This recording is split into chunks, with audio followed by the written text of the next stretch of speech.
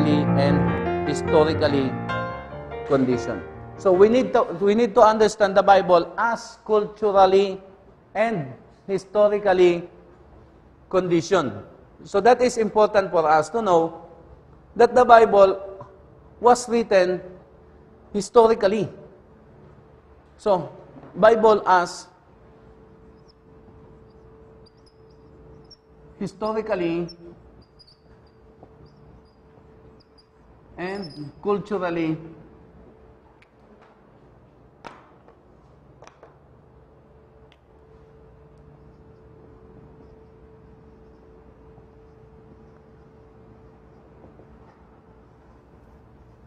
So, the Bible was conditioned by the history. The Old Testament is the history of God's people, the Israel, during that times. The New Testament is the history of the first century Christianity. So, meron siyang location. Hindi siya basta as if the modern churches will take it as if everything that was written in the Bible was for us. No. Meron silang cultural at saka historical conditioning, setting. Hindi siya pwedeng i-take natin yung Bible na parang sinulat lahat para sa atin. So mahalaga din yun na makita natin na ang Bible ay historical books. It records the Old Testament people, the life of the first community, the people in the Mesopotamia, the travel of Abraham. So meron siyang historical setting. Meron siyang historical condition. Hindi siya pwedeng i-take natin na parang as if sa atin lahat ito. Sinasabi din ng Old Testament kung ano ang mga nangyari noong panahon na ang Diyos ay tumawag ng unang bansa. At gamitin niya ang unang bansang ito. Ang unang tao na tinawag niya sa pananampalataya, of course, is si Abraham. Kaya tinawag na si Abraham na the father of faith. The father of nation. Those who will believe. So mahalaga yon, at mahalagang makita natin na ang Bible, meron siyang historical setting. Meron siyang historical limitations noon. At meron din siyang cultural condition. Kahit nung ipanganak si Jesus, pumasok sa culture ng Griego, di ba? Ng Hudyo at Griego. Griego dahil Griego ang namamahala noon. Ang nasunod. Pero that was the time na Roman Empire na. Pero dahil ang influence ni Alexander the Great, nung naging natalo nila ang Medo-Persian, dahil apat yung kingdom, di ba? The first is the Babylonian kingdom. The Babylonian kingdom was defeated and destroyed by Medo-Persian. Ang Babylonian kingdom, that is currently the Iraq. Yung ngayon Iraq yan. At ang Medo-Persian, yan yung seemingly the Iran. At yung Medo-Persian kingdom, dinestroy yan ng Greek Empire na pinangunahan ni Alexander the Great, na pinatay lang ng lamok. Diba? The greatest warrior of all time was killed by mosquito. Dahil ang kinamatay ni Alexander the Great ay malaria. At the age of 33. Pero he started conquering the world at the age of 21. At he conquered the known world with that span, 21 to 33 years old. And at the age of 33, ay namatay na siya dahil sa... So, meron siyang mga location. Makikita niyo yan sa Daniel, sa Book of Daniel. So, may culture ang Bible. Hindi ibig sabihin, nakita natin na ito ang pinasusuot ng Bible, ay i-disregard na natin yung ating culture. Of course, may isang magaling dyan, si Richard Niebuhr, nag-i-insist siya, to understand, for us to understand, is Christ above culture? Is Christ pro-culture? Or is Christ anti? Or against culture? So mahalaga yon na tinitignan natin yung culturality ng Bible at yung kanyang historicity. So don't immediately claim a passage or a verse na para sa iyo o para sa modern church. Kahit yung mga prophets, lalo na yung mga prophets, Hindi ibig sabihin na sinabi ng prophet sa Israel ganito, ay sinabi na rin sa atin na dapat nating gawin. We need to be respectful. Kaya kahit sa communion, may mga flexibility na ngayon, yung communion sa church. Mayroong gumagamit ng ostia at saka wine. Minsan nga, yung iba, juice. At minsan nga, nakakatuwa sa atin minsan, yung ating communion sa church, ang tawag ay banal na hapunan, pero umaga. Diba? Ginagawa natin, umaga. Ba't ba hindi tawagin niya na banal na almusal? At laging ang tawag ay banal na hapunan. Umaga naman kung gawin. So, isang ano yun. So, we need to understand that the Bible as culturally and historically conditioned. Again, another thing, the Bible in its descriptive and prescriptive Bible as in its prescriptive o descriptive muna kasi mas malaki ang description din niya. And prescriptive nature.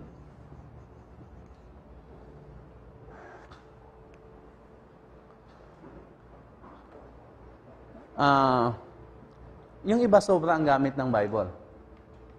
Di ba? Yung iba naman kulang. Dapat tama-tama lang. Minsan may mga taong laging lahat ng didesisyonan gustong may verse. Yan, common yan sa mga maraming evangelical. Hahanap muna ng verse. As if that verse is a revelation from God to him. Di ba? Kaya minsan lahat ng evangelical halos kailangan may life verse. Na mukhang ang layo sa katotohanan. So, isang mahalaga sa atin yon. The Bible as descriptive. Una, descriptive. The Bible, majority of the Bible are descriptives.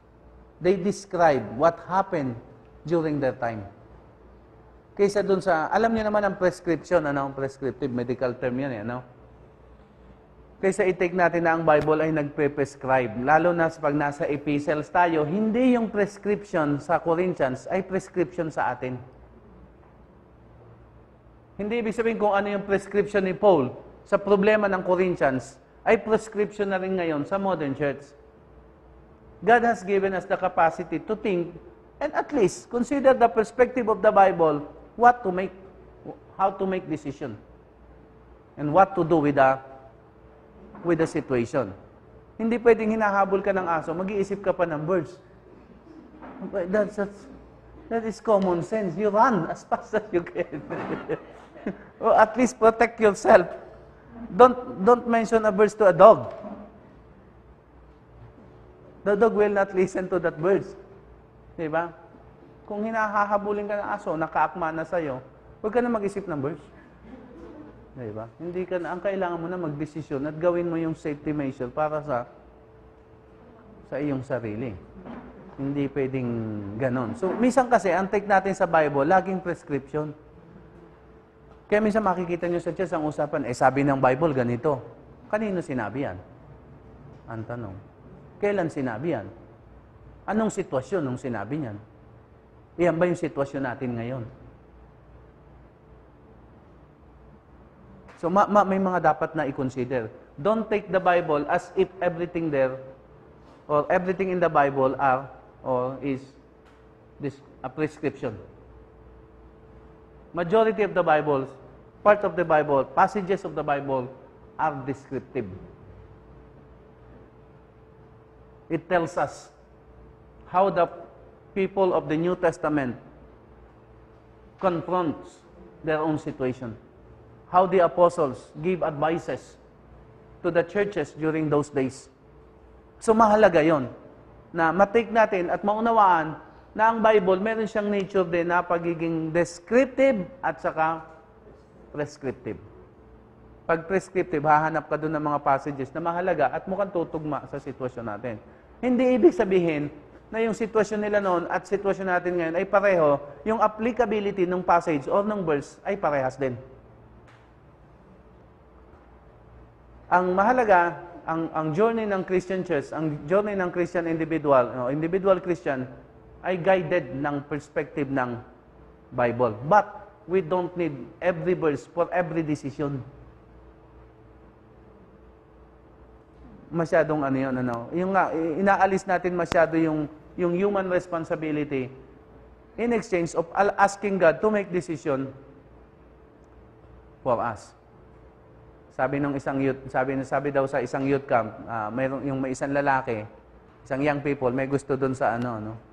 Eh nung naghahawak-hawak kamay na para mag-pray, sabi ng lalaki, Panginoon, sabihin mo naman dito sa katabi kong nasa kanan na mahal ko siya.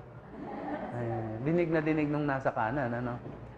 Samagot din siya sa prayer, Panginoon, sabihin mong hindi pa ako handa. Ginawa mo pantulay si God. At hindi okay yung mga ganon. Sabi ng isang kasaysayan, sa isang Bible school kasi mayroong dormitory na magkatapatan, ano. Mayroong isa doon na biyak yung babae. Tapos mayroon naman lalaki doon sa kabila. Sabi nung lalaki, Lord, 4 o'clock binuksan niya yung bintana niya sa dorm. Ay katanawan yung dorm ng babae. Sabi niya, Lord, kung sino unang magbukas sa kabila, yan yung para sa akin. Yan yung nilaan niyo. So, ang nagbukas nga, yung biyak yung ganito. Tuloy sara sa bintana. Sabi niya, Lord, wag niyo naman akong biruin. Minsan, yung paggamit natin ng Bible at saka ng prayer life natin, napaka-amazing, Parang nawawala na ng location yung human responsibility. Well, God created us with rationality. For us to think, di ba? Mag-analyze ng sitwasyon, gumawa ng decision ayon sa ating analysis, at maging responsable sa anumang consequences ng ating decision. So that is the nature. So naunawaan nyo na yung pagiging descriptive. Muna ito, historically, culturally conditioned, the Bible, and the prescriptive and the descriptive nature of the Bible. Ang mahirap lang dyan na role, yung maghimay ka, alin yung prescriptive, alin yung descriptive. Well, yung Proverbs, marami dyan, prescription. Yung Proverbs. Mga aral yan mga galing yan sa mga wise men. Kaya ang tawag dyan, part yan ng wisdom literature. Kasi galing yan sa mga wise men of Israel, mga elders ng Israel, na nagbasa ng mga kasaysayan at tinignan nila yung mga lessons in life. At alam naman natin yan sa realidad ng buhay. Pagbata ka pa, siyempre, ang pinagmamalaki mo, yung pagka mga 18 years old ka hanggang 30, ang pinagmamalaki mo niyan, yung pagbabae ka, beauty. Yung mga skin mo niyan, mga smooth pa, flawless. At pag lalaki ka, pinagmamalaki mo yung strength. Diba? A young life ang tawag dyan So pagdating mo naman sa midlife, at least 32 to 35, papuntang 55, midlife ang tawag dyan. So ang pinagmamalaki mo naman yan, career, saka achievements. Diyan na yung maganda na yung career mo kasi nagtrabaho ka ng 25. Siguro naman 37, medyo manager ka na hindi pa baba yung career mo, siyempre, papunta yan sa peak. So, ang pinagmamalaki ng normal na nasa midlife, kasama ako sa midlife person, ang laging yung career and achievements. Tapos, pagdating mo naman ng 55 and above, the senior's life. Wala ka ng beauty, wala ka ng strength, wala ka ng career. Pero ang pinagmamalaki mo naman ito, wisdom. Yan naman yung mga taong taga sa panahon. Yan yung mga, kung mag-decision ay well done. Diba? Although sa Pilipino, mayroon tayong kasabihan na tumanda ng walang pinagkatandaan. Meron din naman talagang gano'n. At ang joke dyan minsan ang edad mo, depende kung ano pinapahid sa'yo. Pinapahid mo sa katawan. Pag bata ka, kulon ang pamahid sa'yo, di ba? Pagka bata-bata ka, dalaga, teenage life, lotion. Malalaman mo daw edad mo pagka ang pamahid mo na ay ipikasin. Dito, ibig sabihin, minsan may mga journey ng buhay na you can easily understand, di ba? Pag bata, kulon, di ba? Pag dalaga, lotion. Pagka matanda na, di ba? Ipikasin na ang binibili. Naglo-lotion pa ba? Hindi na. Masakit na yung mga kasu-kasuan. Yung kailangan na yan. Baka makadagdag pa yung lotion. At least, ang kailangan niya, ointment. So, isang yun. We read life. As part ng wisdom literature, we read life. At tayo din, dapat we take lessons. Sa bawat nakikita natin, pinapahalagahan natin yung mga pangyayari. Dahil pag hindi mo pinahalagahan yung mga nakikita mong karanasan sa paligid mo, time will come, you will encounter the same. So, the Bible should give us wisdom. The Bible should be our guide in making our own perspectives. But do not take the Bible as if you need passage, you need a verse in order to come up with decision. At least we should be guided by the wisdom of God, by the perspective of the Bible. But do not take the Bible verse kung sino mapapangasawa mo. Ito na nga, sabi ni Lord, at humayo ka. Tapos sabi mo, Lord, bigyan mo nga ako ng isang magandang verse. Diba? Yung paggamit eh. Sabi nung isa, manliligaw siya, no? Sabi niya, kinabisado niya yung ano, John ano ba yun? John 4:18 ba yun? There is no fear in love. First John, I think, 1 John 3:18 yata yun. O, 1 John 4:18. Sabi doon, there is no fear in love. For perfect love, cast out fear. Di ba? Yun ang sasabihin niya doon sa liligawan niyang babae. Kinabisado niyan, 1 John 4:18, 1 John 4:18, 1 John 4:18. Nada pa. Pagdating niya doon sa liligawan niya, ang nasabi niya, John 4:18, that is for you. Nawala na yung salitang 1 John. Ang nagamit niya, John 4:18. Unfortunately, ang nakalagay sa John 4:18, sapagkat 5 na ang iyong asawa, at ang asawa mo ngayon na kinakasama ay hindi mo tunay na asawa. So, nakatikim siya ng isang matinding sampalan.